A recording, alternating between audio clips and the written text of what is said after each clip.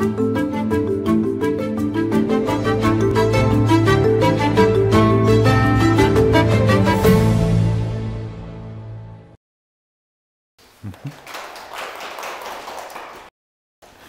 right, thank you very much, and welcome to my presentation.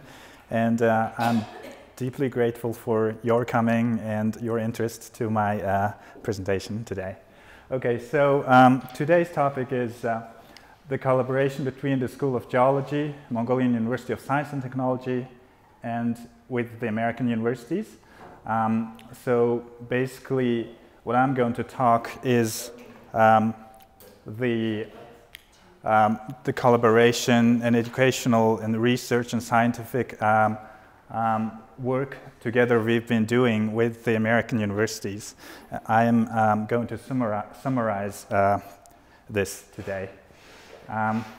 So from our knowing, the very first the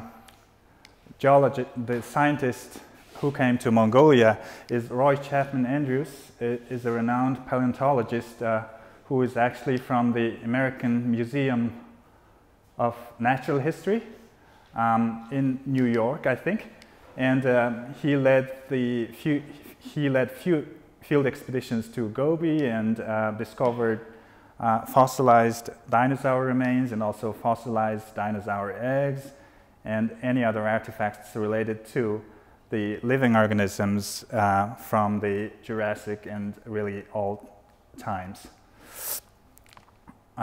So these people are actually the young pioneers who has been doing the geological research in Mongolia since 1991, since Mongolia shifted to democracy. So we can name Dr. Peter Molnar from MIT and also USGS researchers like Carol Prentice and also David Schwartz. And also Dan McKenzie is from Cambridge University. Okay, so these folks originally were seismologists or active tectonics study kind of people. So they had been grown interest they originally have been studying the seismicity along the margins of the tectonic boundaries, such as we know, like Japan is most seismically active place on Earth. Just recently had the big strong earthquake happen, and also west coast of the United States is one of the really prone to area, and also Chile. And then we know that along the boundaries of tectonics plates, these events would really possibly going to happen. Okay, so how about for Mongolia? So this is looking like that. A little bit of, in the western area, there are a little bit of activity goes on. Okay, so Carol Prentice and David Schwartz were actually based in California, the two USGS scientists, and so they've been studying San Andreas Fault for many years. And then they had the grown interest to Mongolia, and then wanted a contact to work in Mongolia. And actually they started working together with Dr. Bayasgalan Amgalan, which is sitting here, also my teacher and my advisor. Yeah, and so Dr. Bayasgalan has been working with those scientists since 1991, and he introduced with his academic advisor, Dr. James Jackson from the Cambridge University, and went to Cambridge in probably 1995, I think, and graduated in 1999 and obtained Ph.D. degree with the topic of active tectonics of Western Mongolia. And shortly after graduation and return to Mongolia, he started working in the Mongolian University of Science and Technology at the School of Geology. Mm-hmm. And what Dr. Bayasgalan has been studying in Mongolia. So his topic was the tectonic activity in Western Mongolia. So in central Mongolia, there's a mountain range called Hangai, and also in the west, there's Altai. So these mountain uplifts and also sort of seismic activities are related, possibly related to the Indian plate, which is pushing north, to the Eurasian plate with quite fast accelerated speed, which is the 40 millimeters per year, and uplifting the region, uplifting the Himalayas mountain and creating mountain range and then big sort of orogenic, which is a mountain building process, is going on here. And on the other side, the Baikal rift system. Rift means like pulling apart from each other. So Baikal is actually pulling apart from each other at the rate of 4 millimeters per year. So with the influence of those two tectonic plate activities, the base sort of background of the seismicity of in Western Mongolia is due to these phenomena. Here, seismic activity of Mongolia.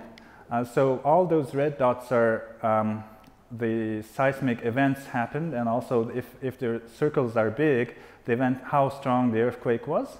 So basically a lot of small earthquakes happen every year, and which is one of the two strongest earthquakes has happened in the past century is 1905 Molnar earthquake, which happened in July 9, and with the magnitude of 8.3, which is really strong. It's actually one of the 10 strong earthquakes in the past century. And also in 1957, Gobi Altai fault, which is in the south, which is shown by the green star, happened with the magnitude of 7.5. So based on these things, Dr. Bayasgalan deduced that actually the central Mongolian block is rotating clockwise due to the transpressional long arm of the Himalayan orogeny, which is pushed by the Indian plate to the Eurasian plate, and also the rifting Baikal system. So the clockwise slow rotation is going here. Okay, so how does the earthquake faults occur, show on the surface? So Gobi Altai fault is actually uplifted by some 12 to 15 meters. Here's the compared to the size of the people. And also on the Molnar fault, which is still 100 years past, but still the traces are visible on surface, which is a really rare case.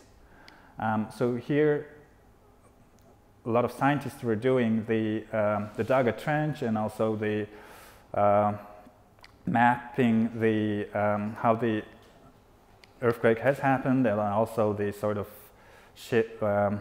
basically mapping, and also the how much movement has happened in the one event or so. I think this is the centennial of the Molnar fault in 2005, and a lot of scientists from around the globe has gathered here. And okay, I'll talk about our next project. So Dr. Alan Gillespie from University of Washington has written a letter to Dr. Bayasgalan that he has an interest to work in Mongolia. He's a quaternary geologist, which is a sort of new and young in terms of geology, which would be 2.6 million years since the 2.6 million years. So quaternary is actually relatively young compared to the other geological ages. So Dr. Bob Carson is from Whitman College. So those two scientists were actually came for doing project in Darhad Depression in Hulskul. So Darhad Depression is on the western part of Hulskul Lake, and which is really sort of depressive, like a whole kind of sinkhole form of area, which is full of marshes and bogs and very wet and rainy place. And actually, it has been proven. Okay, so what's interesting from Darhad Depression? So the shoreline-like features along the hills of the mountains which confirmed that this area was probably once filled by the lake at a certain time, and then lake level sort of drops and rises or so. And so moraine deposit, which is the glacial sort of transport deposits, were present at the northwest corner of the Darha Depression, which is the river runs out, and also the signs of catastrophic floods due to climate change in the end of last glacial maximum, which is about 13,000 years ago. So the records were sort of proven around this area. So the eventual deduction is probably this depression is once filled by the lake at a certain time. And so the mollusk and shell remains were abundantly found in this area. So the small sort of shell, the organisms living in water. And ice dam location was here, and then probably is melted and caused an outburst flood that all the water runs through this drainage and then through northwards. Okay, so this is the Tingis and Shishkit with the river names near the ice dam, which I earlier said. So this is actually the very upper part of the Yenisei River to Russia here. Okay, so the outburst flood was possibly happened through this here. Okay, so Dr. Gillespie filled using the highest shorelines and filled the area. And how does the lake would look like? So possibly this, and about 70 meters deep lake was present for a certain time. Okay, next I'm going to talk about the KECK Geology Consortium's students' field expeditions, which jointly organized with our university. So this expedition has organized for 6 times since 2003 till 2010 in various different regions in Mongolia. Okay, so history. KECK is a geological consortium with the union of many colleges in the States, and also have the foreign relations and organized field expeditions elsewhere. Okay, so the idea was originally coined by Dr. Reinhard Wobus in Williams College, and it has been distributed since 1987 with the support of 2 fellow faculties. And originally established with 10 college members, it has now expanded to 19 colleges. Okay, so here are the KECK colleges. The logos or universities are here. And the KECK's goal is to provide quality field research internships for undergraduate students, and also it's 20 years passed since the first project was launched, and currently 116 projects have completed by the 115 research centers from 50 organizations, and then over 970 undergraduate students participated in these expeditions. And also, each year the research conference is organized for summarizing the projects completed in a certain year, and its participants, circles, or supporters have already been formed and continue to sponsor graduate studies. And then successful projects more likely to develop to a detailed research project. And KECK Mongolia project, this is the year and also the place names. I would introduce one by one here. So the very first one in Tavanharovo is in Dorngov-Amak, and Igindava, Govaltai, Dilun, and various different places.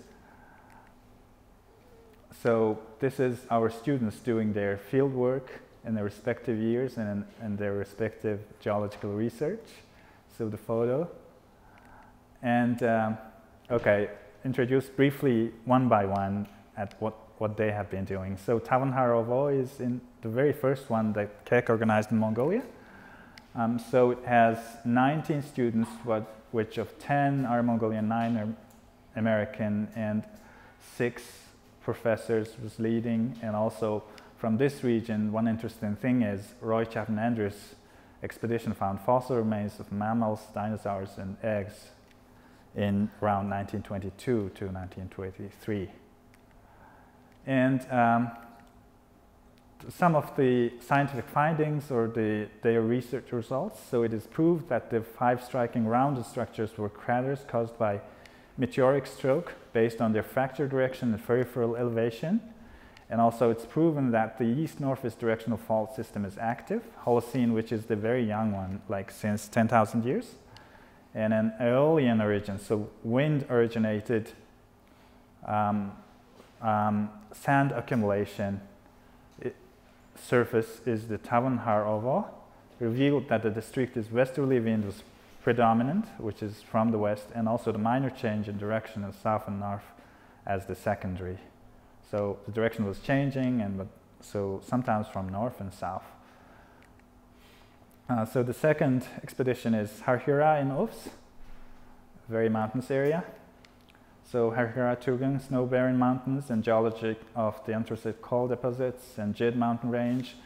So 4 faculties and 19 students. So Harhira deduced that the positional age of the Tarvakhtai coal valley is 300 million years.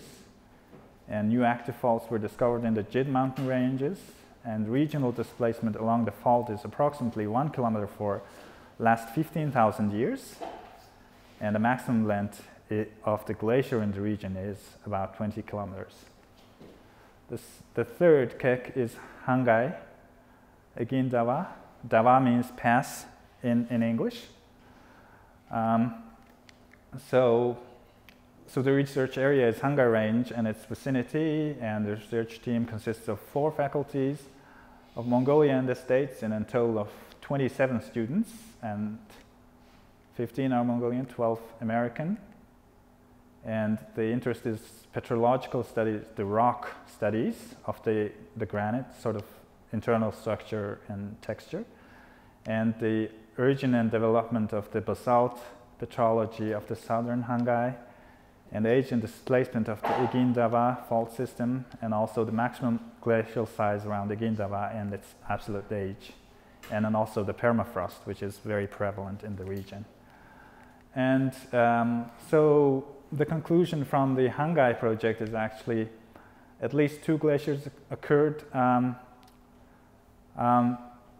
The last was about 13,000 years ago, and also the summer air temperature was 7 to 9 degrees lower than what it is today. And the basalt flow was at least for 20 million years have been stable. And also for the active fault systems, the last activity has been around 300 to 500 years. And the first was probably around 7,300. And the earthquake was set about 7.3 magnitude, causing a rupture with a total length of 71 kilometers long. So the fourth is the Delun in Bayanulgi, in the far western region where Kazakh people live. So Tolbo Lake fault systems and Huiten Peak Glacier and the moraine deposits in the region. So 4 faculties and 22 students. And the research goal was the origin and kinematics and displacement rate of the active fault systems and paleoenvironmental and glacial research in Central Asia. And one of the conclusions, it's discovered that the active tectonics, displacement of the Huxer mountain range, which is part of the Altai Mountains, are strongly associated with its glacial processes. And Gobi Altai, 2009, the history, evolution, and paleogeographical study of the Gobi Altai terrain with geologic ages, probably 400, 300 million years ago, and then 3 teachers and 12 students. And history, paleogeography of the previously unexplored section that were believed to have originated in the Paleozoic and Mesozoic, which is the geologic ages, probably a little bit unfamiliar to most of you guys. As a result, the certain parts of the geological development history of the area have been identified. And Hochschule, so far the last, but we hope that organize more, the KECK project happened in Mongolia. So it was on the north shore of the Hochschule Lake. So the Quaternary Active Tectonics, Glacial Research and Climate Change, and attended by 8 American and 8 Mongolian students with 5 teachers that led them.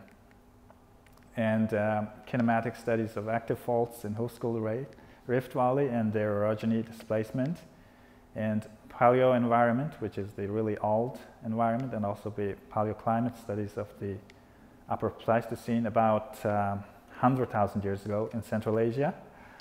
And it's discovered that active faults in the Hovsgol Rift system have an active horizontal displacement from the Upper Pleistocene to the Holocene. Okay, so here are some of the highlight photos from some of the field expeditions. So it's the cultural exchange and scientific research, and also like camaraderie, very friendly environment that introduced with each other or so. And also it's very beneficial to our students. So what are the contributions for the development of students? Okay, so 10 American, 1 English, and 3 Mongolian professors led the field expeditions. 57 students from the States and 59 from Mongolia, and 1 from Switzerland, 1 from Germany have completed the field research. And from the Mongolian students who participated, 22 went to the States for attending to a symposium in the US with their poster presentations in various different locations. And domestic and foreign cooperation reached to a new level. And with the advent of scientific research, the motivation for further studies has been established.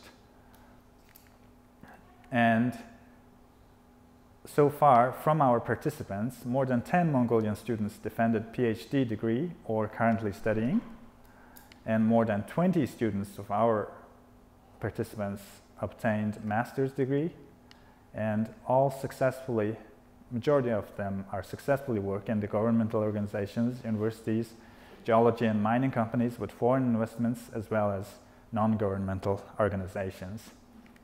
Okay, so if I talk about KECK, it was about that.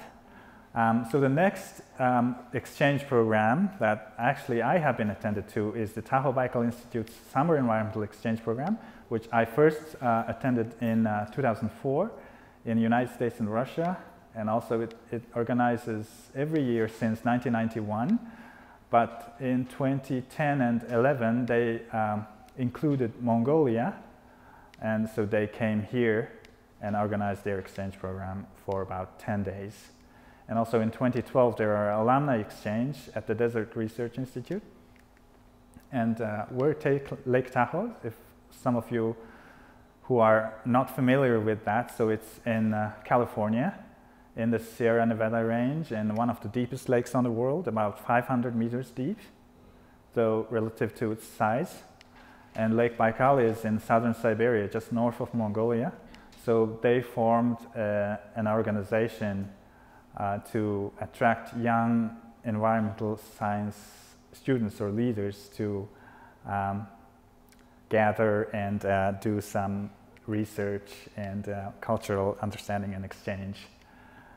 So here are some Mongolia photos that Tahoe Baikal Institute have been doing here. So established in 1990, TBI is a partnership between Lake Tahoe and Lake Baikal, and it organizes watershed management and environmental exchanges to foster cultural understanding and to develop young environmental leaders. And the goal of TBI's flagship program, the Summer Environmental Exchange, is to help develop community leaders, research professionals, and environmental stewards around the world by exposing them to watershed issues through a place-based interdisciplinary sense at both Lake Tahoe and Lake Baikal. So again, so those are participants in Russia. I think those are in Mongolia. And this is at Lake Tahoe. We were throwing a Seki disc and checking out the clarity of the lake. This is Lake Tahoe, but this is Mongolia in the Ural region in Selenga. So Summer Environmental Exchanges consists of the small group investigative projects, hands-on ecological restoration work, meetings with experts and policymakers, and interactive workshops that stimulate environmental problem-solving scenarios. And it develops the community leaders, the resource professionals, and also environmental stewards across the intersections of watershed education. And TBI's focus is on protection and restoration, research and policy, sustainable economic development, environmental technology transfer, and cultural understanding.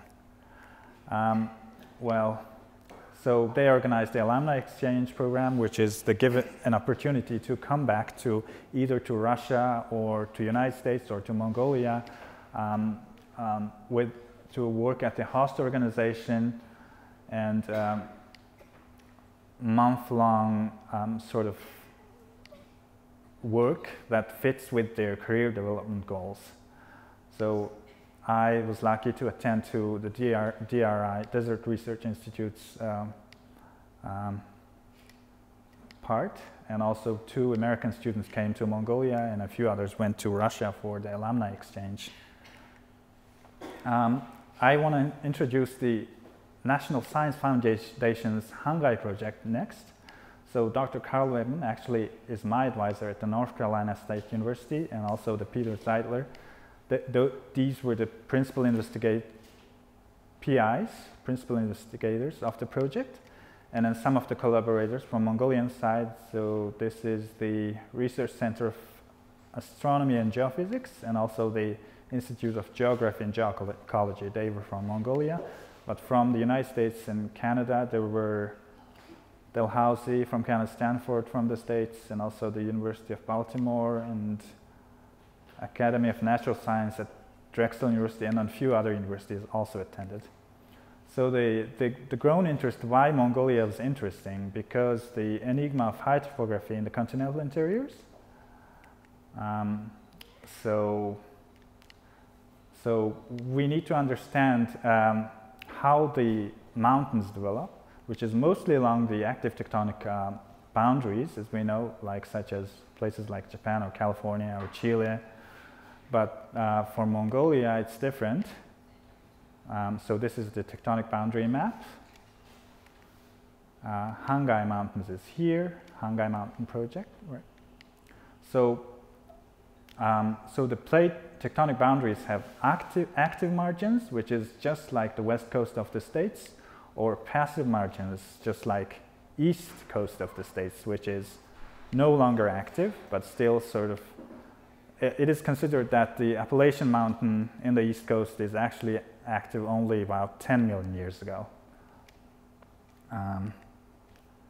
So the scientific motivation of the Hangai, so high elevation, low relief regions are common, and despite being distant from the active plate boundaries, and these continental plateaus influence river networks, climate, and migration of flora and fauna over geologic timescales.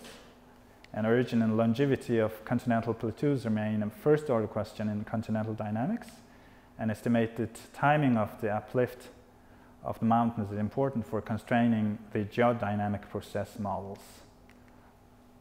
So Hangai is occupy broad upland embedded in the Greater Mongolian Plateau, and it's 1.5 to 2 kilometers above the regional base level and contains high elevation, low relief, and 30 million years record of intermittent basalt volcanism, and also positioned between the large active intercontinental strike-slip faults that produced magnitude 8 earthquakes during the last 100 years.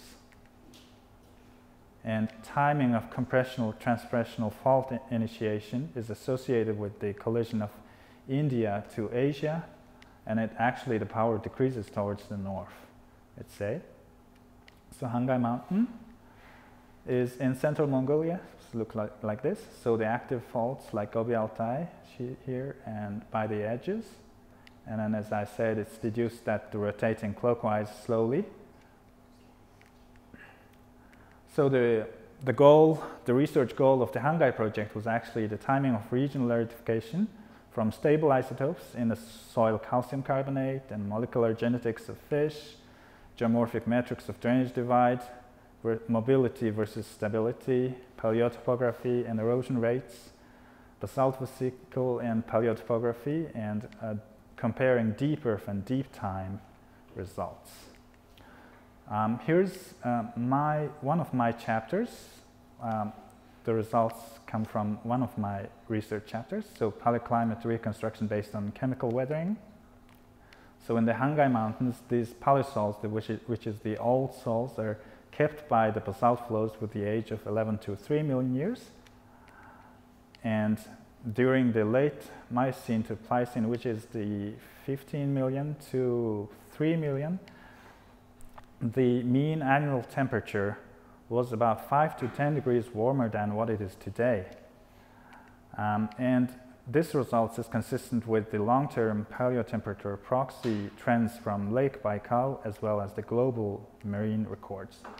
Okay, so these are the ages that how many million years ago on the geological stage, so 12 to about 3 million years, and then this is the global record of how the temperature was dropping gradually since.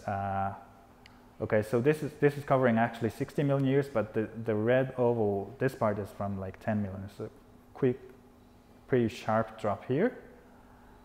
So which is, I'd say this is consistent. Well, this covers the 60 million years, the gradual sort of decline of the mean annual temperature. So the next project is the Harvard University project, led by Dr. Frances McDonald and Dr. Oyang, which is our Mongolian graduate of the Harvard University.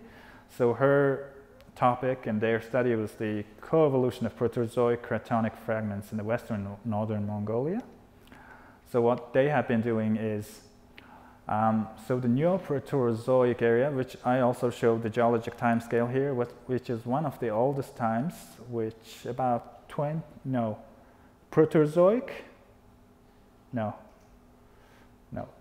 Phanerozoic is, yes, Proterozoic is covering from 2,500 million years, actually, 2.5 billion years to 541 million years, so which is barely the single-celled organisms will start sort of originating, or the multi-celled organism at the very earliest stage. So the snowball Earth theory is actually sort of coined by this scientist, Joy Kirschwink. So why snowball has happened on Earth? Because it's due to grown activities of the volcanism around the world. So Earth interior forces were once very active, and then started like a lot of volcanoes were erupting over the world, and then at that time it will create a lot of like gray clouds which cover the whole atmosphere of the Earth, and then this will lead to sort of block the sunlight and then radiation balance, and it just sort of a dramatic change in the radiation balance, and eventually it starts cooling down, and then it creates eventually snowball Earth, so covered fully by snow. I think some of you probably have seen from the documentaries of the National Geographic or so. So Dr. Oyanga and also McDonald, what they do is sort of try to match all those old cratons by its margins based on the biological species, really first ones of the multi-celled organisms, and also matched by the rock types and also the ages, which is based on the stable isotopes. If you want to hear more, you can contact Dr. Oyanga later. University of Washington, Dr. Alan Gillespie actually also took one student from Mongolia, Dr. Batwater. He's been doing quaternary geology and glaciology research in the Altai Mountains. And from Montana State University, Dr. David Vericchio advised Dr. Badam Hattam, who is a paleontologist at Bozeman, Montana. And then he came back to Mongolia and now working at the paleontology center. From our master's students, Dr. Carrie Johnson advised Solomon, our Fulbright awardee, And Solomon's topic was paleobiochemistry of fauna fossils in southwestern Mongolia. And also Dr. Kelty Thomas from California State University at Long Beach. He advised Bayamuk, one of also our Fulbright awardee. So his topic is the dynamics of Olung Avot in South Mongolia gold deposit area and fault systems. And also Elizabeth Hawley from Colorado School of Mines. She advised Solomon, who is Oyutalga awardee, fellowship awardee, and then his topic was exploration and economic geology. And Dr. Bayasgalan himself attended to, he awarded the Hubert Humphrey Fellowship from 2007 to 2008 and attended to the University of Pennsylvania with the topic of natural resources management too. And we are proud to have 4 PhDs and 3 masters from 7 American universities, and also we have many number of PhDs and masters from Australia, Europe, Japan, China, and elsewhere. And upcoming projects, Dr. Ryan Leary from New Mexico Tech shown his interest to come back to Mongolia and doing some research in the Altai Mountains in Mongolia. And it's in the stage of applying and or so. And ACMS Field School is going to happen in 2020, and I will be leading one of the projects there. And thank you very much for your attention.